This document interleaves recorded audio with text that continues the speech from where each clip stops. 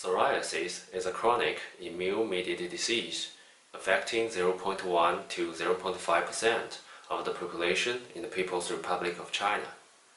The treatment of psoriasis has become an increasingly serious issue in public health.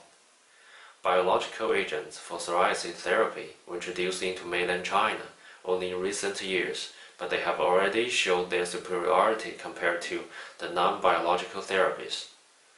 In this essay, we focus on the biological agents, especially Ustekinumab, which is a new biological agent for the treatment of moderate to severe psoriasis, demonstrating the advantages of good efficacy, long duration of drug action, and good patient tolerance.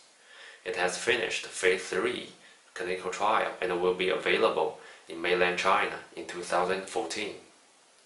Meanwhile, at the high prevalence of hepatitis B and tuberculosis in mainland China, the long-term safety and efficacy of Ustekinumab still need further investigations.